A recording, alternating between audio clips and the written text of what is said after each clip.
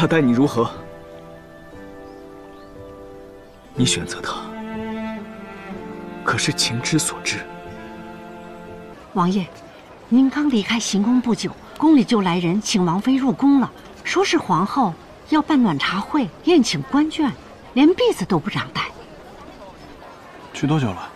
倒是不久，刚过1个时辰。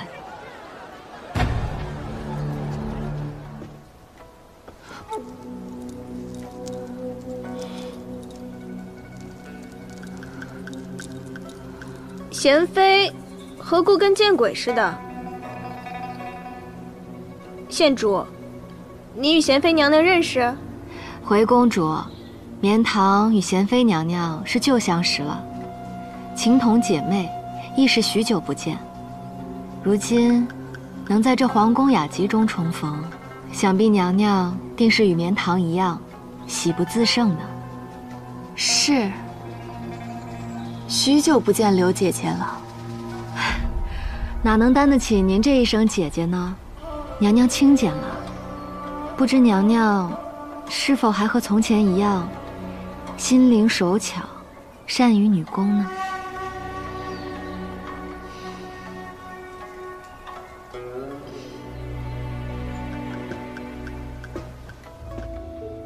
往日雅集，宫内都是煮茶，再不讲究，也是蒙顶茶。如今陛下提倡节俭，娘娘便用了水果引子，当真是体恤陛下的苦心呢。皇后娘娘出身武将世家，自是了解百姓的烟火。这宫中用了这引子，想必是让姐妹们与民同乐。皇后娘娘好襟怀。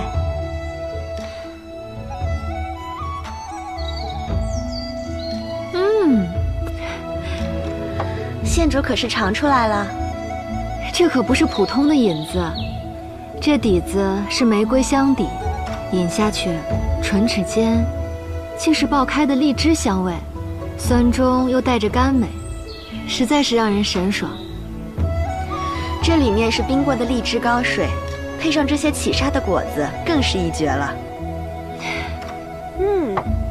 比那些中看不中吃的可好太多了。公主什么珍馐没吃过，你都说好，自然错不了。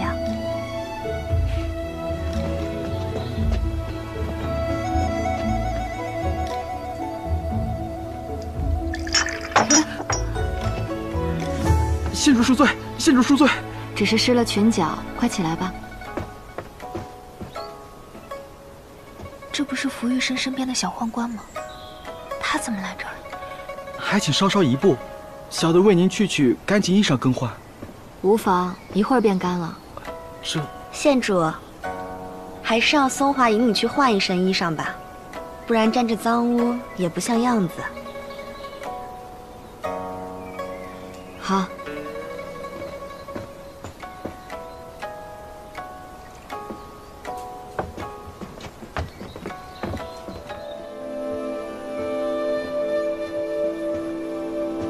陛下，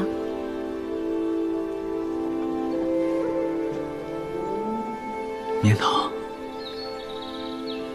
陛下既请我入宫，又何须以这个法子让我来见你啊？怕你不肯见我，不得已才出此下策。那这个下策，属实让皇后为难了。皇后，绵堂告退。他待你如何？你选择他，可是情之所至。你若有半点不甘，婚书、大婚，什么都可以废止。姑来替你做主。若是从前的子瑜，一定会替我高兴的。我要你相信我，相信子瑜。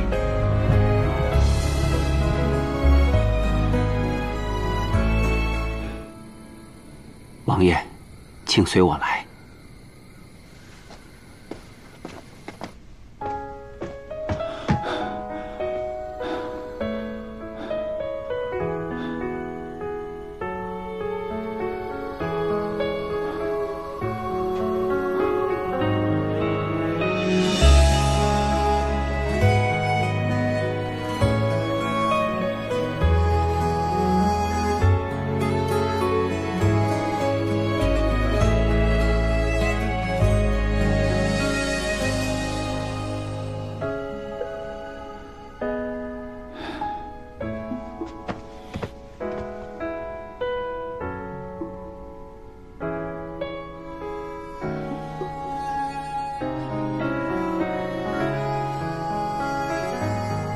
入京之后，陛下恐怕会寻各种理由召我入宫。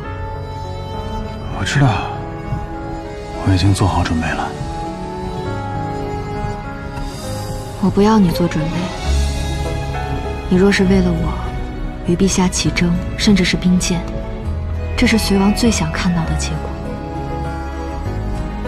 我要你相信我，相信子瑜。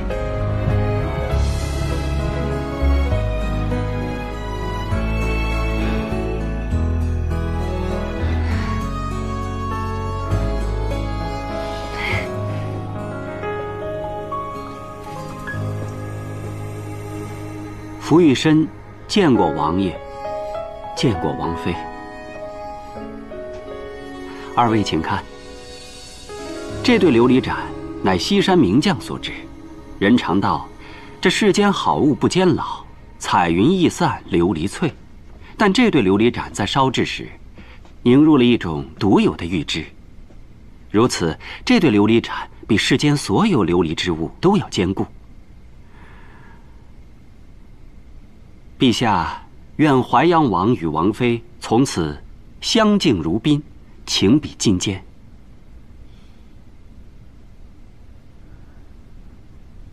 陛下召见我入宫，恐怕不只是家礼这么简单吧？王爷通透。陛下已恭候多时，二位请随我来。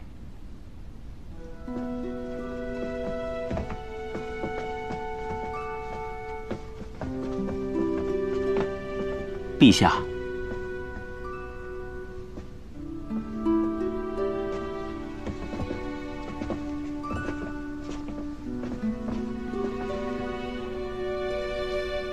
二位辛苦，陪姑上演了这么一出苦戏。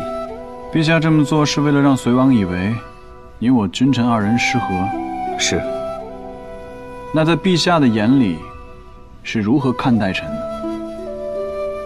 于情品，姑会妒忌你；于人品，姑敬重你。你替姑行事，并非臣服于皇权，而是不愿再起战事。你忠于天下百姓，便注定要与隋王为敌。你是朝之重臣，便不会偏安一隅。这也是你淮阳王该做的事情。触白刃冒流矢，义不反顾，当仁不让。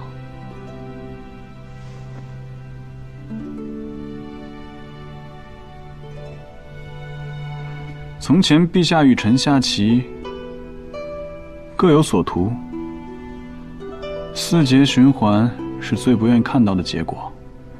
如今看来，和棋也并非没有意义。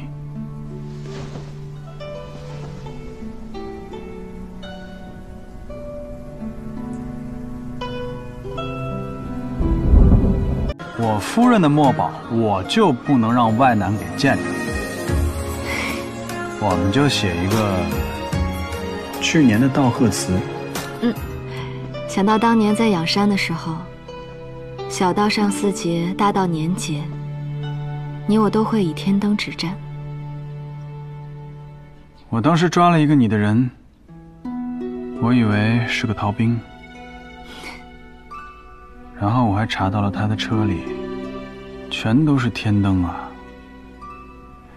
我当时就在想，战局都已经如此的紧张了，这个叫陆文的还有这份闲情逸致去看天灯。那当然了，人这一辈子又不是只有刀光剑影，国恨家仇。我与你交战，不也是为了能让身边的人过好安稳的日子？逢年过节，有酒肉吃，有新衣裳穿，还能看一场盛大的灯火。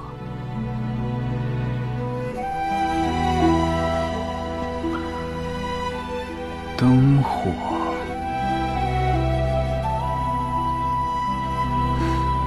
我知道夫君常年忧思枕歌，但是我不想让你忘记，忧思和劳碌并不是目的，好好生活才是。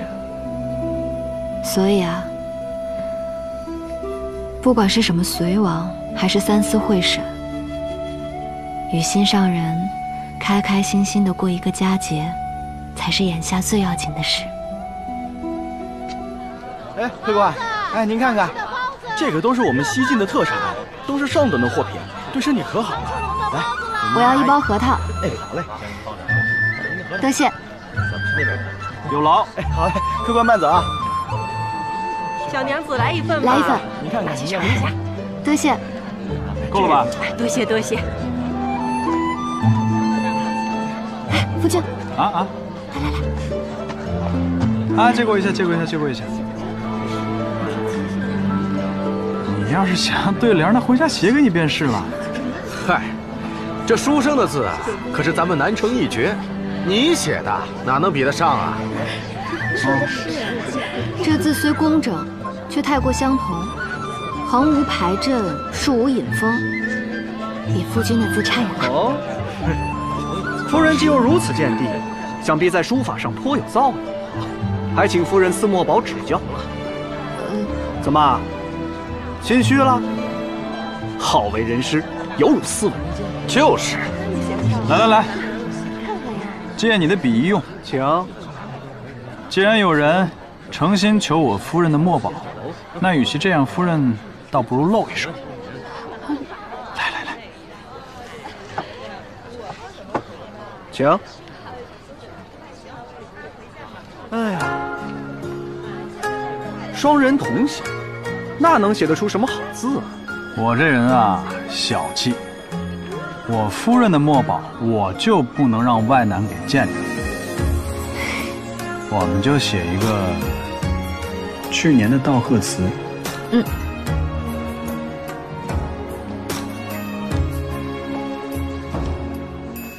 昨日有闻江边花落，红透了青波。这个年谁家门前有燕雀相和？岁月无负闹市无声，家中坐一坐，无人似我挚爱的轮廓。若来日有江风照面过，且还我不做那镜中客。梦看破往事一却也无。年年今日，岁岁今朝，真看不出来啊！这胸牌居然有这么高的造诣。